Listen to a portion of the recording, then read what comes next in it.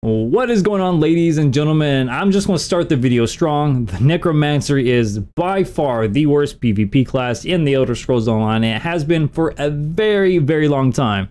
Now, if you guys do not know me or are familiar with my content, hi, I'm Hoarcrux. I've played ESO since beta. I have well over 15,000 hours exclusively in PvP and over 2,000 hours on the Necromancer alone between console and PC, so I know what I'm talking about. There are so many concepts intrinsically wrong with a class in PvP. I'm not going to be able to list literally everything in this video. Otherwise, it would be an hour-long video. I would have so many talking points. I wouldn't even know where to stop and where to begin. It'd just be a rambling video, kind of like this intro is. But I want to hit on the high points of where I think the Necromancer severely lacks and my suggestions on how to fix them. And by all means, if I forget anything or leave anything out that you deem important in this video that the Necromancer is missing, or I just simply didn't cover, let me know down in the comments. I'm going to ask you guys to please smash the like button on this video, because this is the only way. Share the video content down below, watch it until the end. The reason I want you guys to do this on this video in particular is because I want to make Necromancer great again. The development team does not listen to the PvP people on the forums. As a PvP player, we get zero love from the devs, so the only way to really reach out to them is just to have everyone cry over the class. It seems like that works. Like, the more people who bitch and moan about something, it typically gets taken care of. So guys, what I want you to do, I want you to bitch and moan down in the comments of why this class is terrible. I want you to share this video with as many platforms as you can, as many content creators as you can, get people to react to it, bring this to the devs' attention so they can actually hear us out and we can make changes, make Necromancer great again. So with that very long intro out of the way, let's go over why the Necromancer is the worst class in PvP. Welcome back, ladies and gentlemen. So first off, the kit is missing so many buffs and so many debuffs. You have to compensate for them on your bar or in your potion setup, which really limits the way you can build the Necromancer. There's not really many ways you can build it out anyway. I think all builds are equally bad, so you can argue that, you know, you can run it all kinds of different ways, but it's still gonna suck, right? So first of all, it's missing major sorcery or major brutality, so you're forced to run degeneration or you're forced to run potions to compensate for this. You know, not the end of the world. You know, some classes have, you know, a little lackluster. Okay, it gets worse. Well, you don't have crit chance at the front bar, so what you're forced to do, again, if you're not going to run potions, I highly suggest on this class that you run the Alliance Battle Drought or the Spell Drought potions, because they're going to give you your crit chance as well as your source of major brutality, major sorcery, which is going to free up 2 slots on your bar. Otherwise, you're stuck with going with Camouflage Hunter and Degeneration on your front bar. Okay, this class does not have access to Major Breach, so guess what? You're either stuck with running Elemental Susceptibility to get Breach. The reason I'm naming these buffs off, no, they are not necessary to have, but they are the easiest buffs to get that is going to help bolster your damage as much as possible. Or you can go to the Sword and Board skill line and you can run, you know, Power Bash, you know, and get the major minor breach there, right? And don't worry, it gets worse. And even if you do that, you still don't have any mobility on the class, so you're either going to have to run Quick Cloak on your bar, which is going to give you major evasion and major expedition, which is pretty nice. Quick Cloak is actually pretty slept on. You're either stuck going with Race Against Time, which is going to give you major expedition, right? It's going to remove you all your snaring abilities for 4 seconds, which is pretty expensive. It's 4K on the kit. This is not something you want to be spamming, right?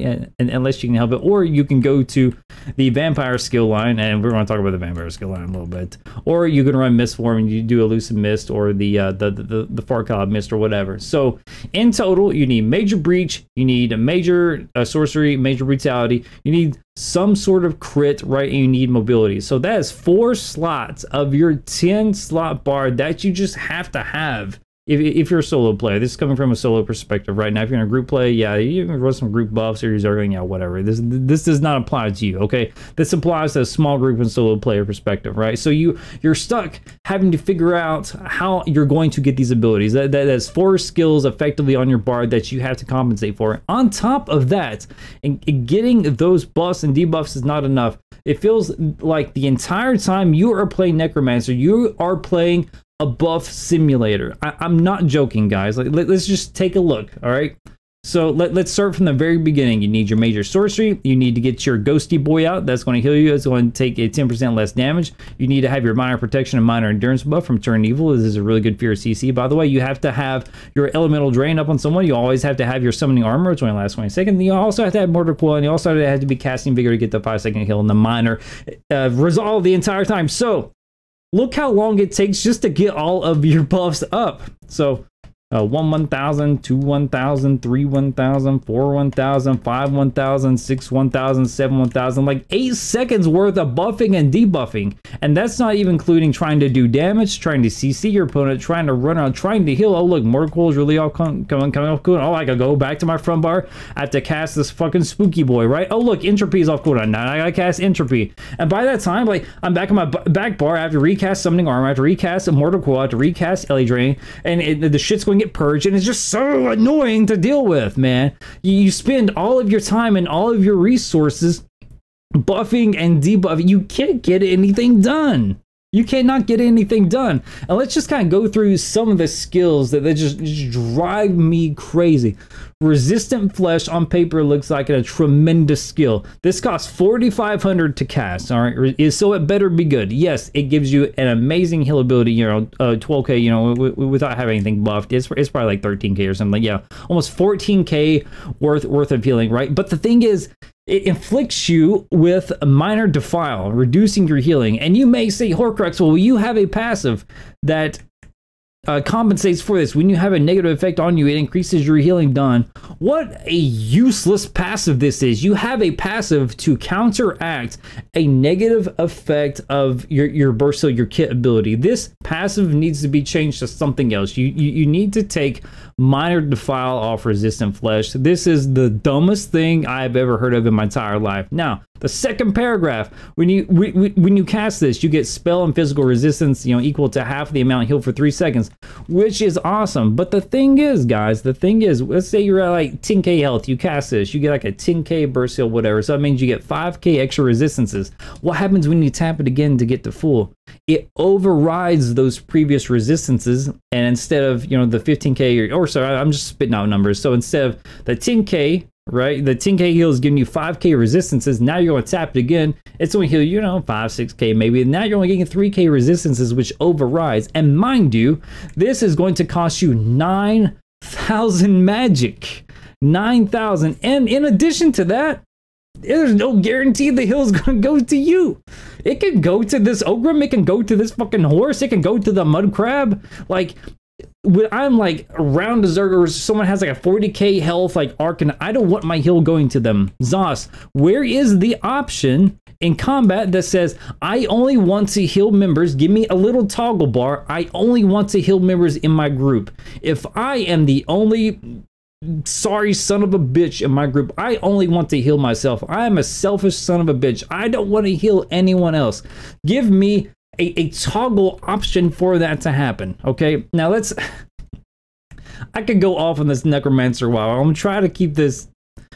Bullet points is it's missing a lot of major buffs, and it just feels like a buff simulator. On top of that, your main source of damage is blast bones. This is the most clunkiest skill I've ever seen in my entire life. First of all, it has a health bar. It can get CC'd. It usually gets destroyed, and it has a mind of its own. There is no guarantee when this mofo is going to land on your opponent. Maybe even goes to the right person. I don't know. Blast bones by itself is pretty cool. Blast bones, you know, doesn't cost a lot when you have your skeletal armor up. It's actually a really cool ability. I would suggest putting major breach on blast bones. Okay, both morphs, just make it part of the base morph whatsoever. Okay, I feel like there needs to be some mobility, maybe like a minor expedition from some of the abilities that you cast. I mean, it needs a lot. Maybe one of the Gravelord abilities, like maybe Flame Skull or something on this bar, needs to give you crit chance. You know, something, you know, along those lines.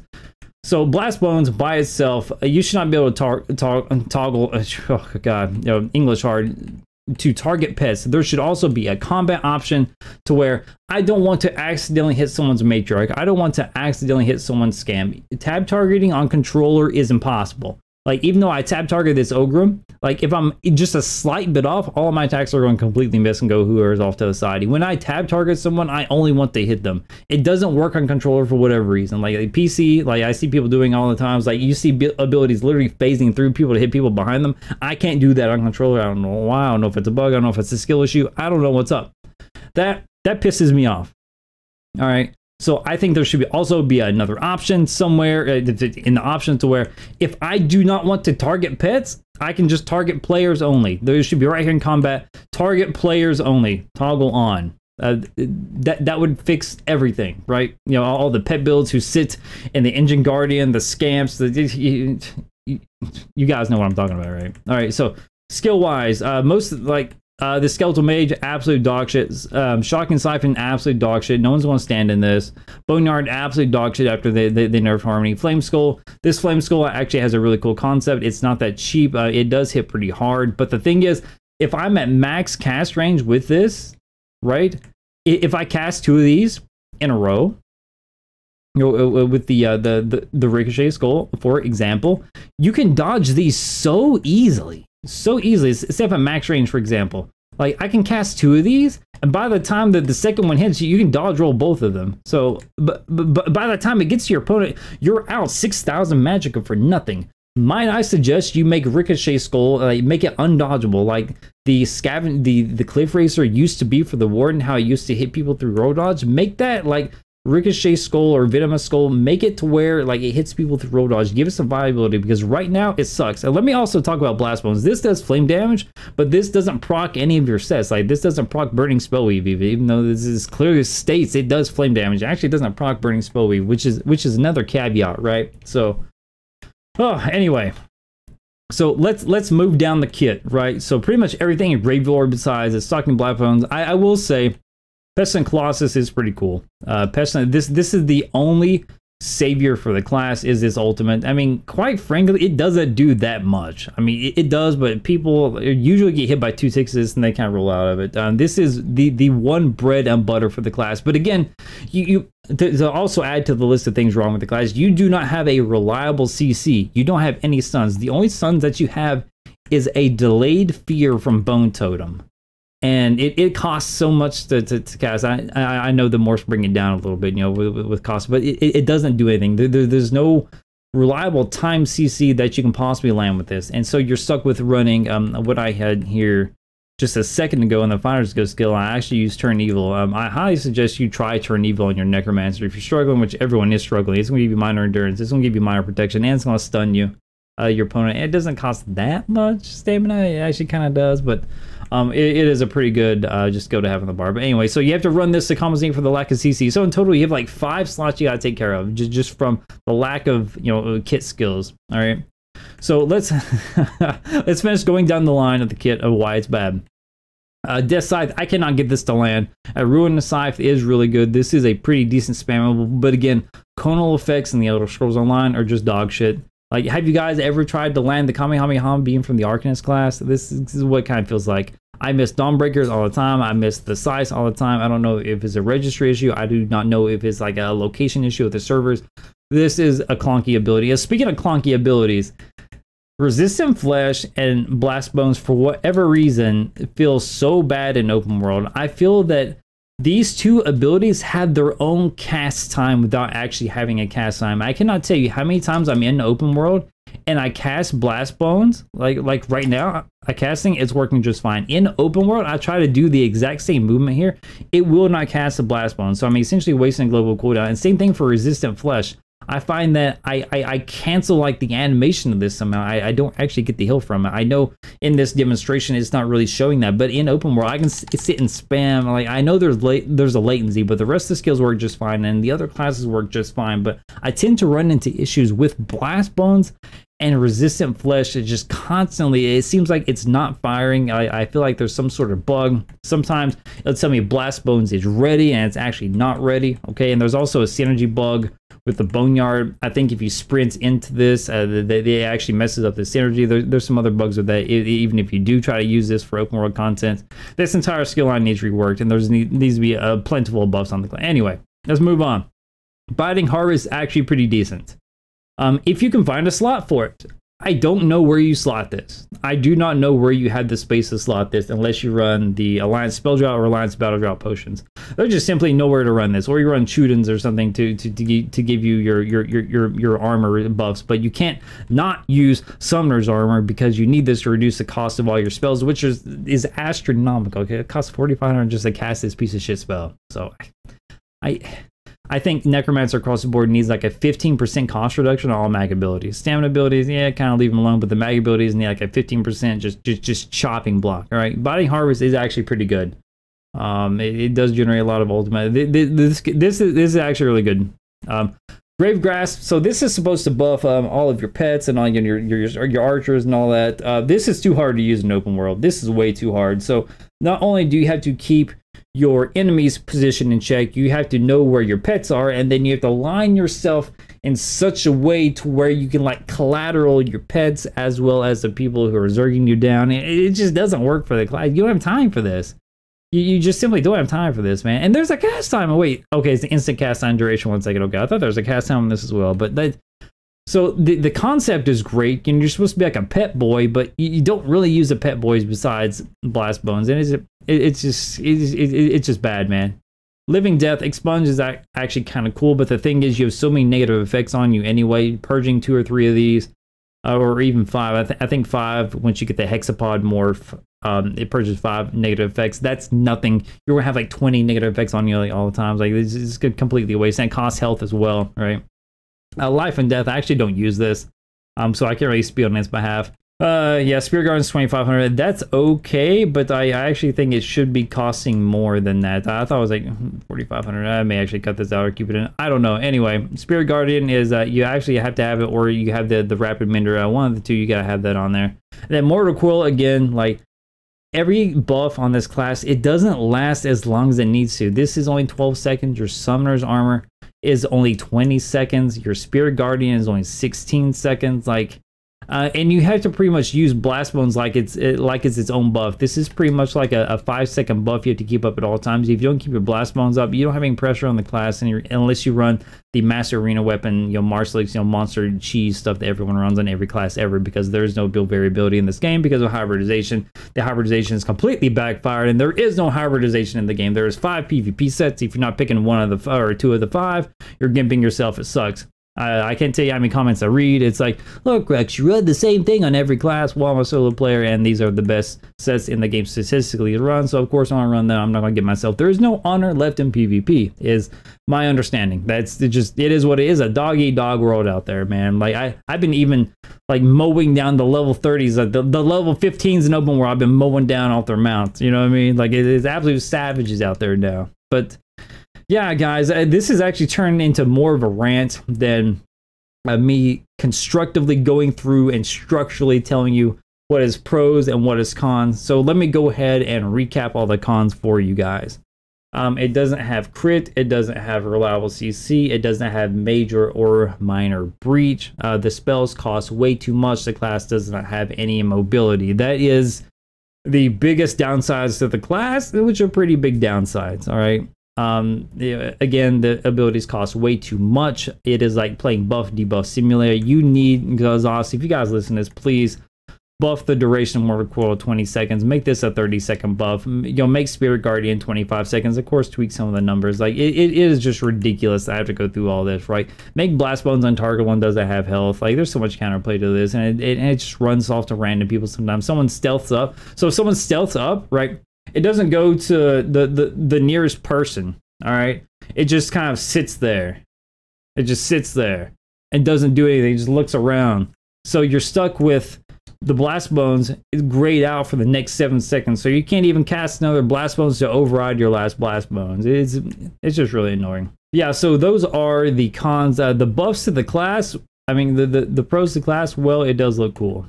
But I feel that you have to run too much cheese and too many crutch sets in order to make this class viable solo. And this is kind of like from a stamina perspective. If you try to run this mag, from a mag perspective, you have to run like a Master's Destro for your CC and Blast Bones. It's worse. Like, I don't know how people run it. Kudos to you guys. Like I said, I have like 1,000 hours on this class collectively between PC and console, and I struggle with this class. I will say it is good in dueling. You do have some pretty awesome passives. Your rapid raw passive, they actually need to buff this. I think it's back to 20% what it originally used to be.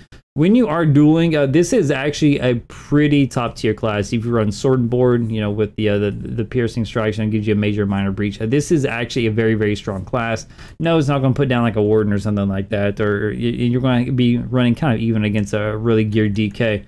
But in duels, it does hold its own weight in water. It is pretty decent, and that's mainly because, you know, Masters, base rant, you guys know the meta setups, right? I'm tired of even repeating those words in my chat. I absolutely hate it. So that has been my ramble, or my thoughts on why the Necromancer is just so bad, guys. It needs a lot of love.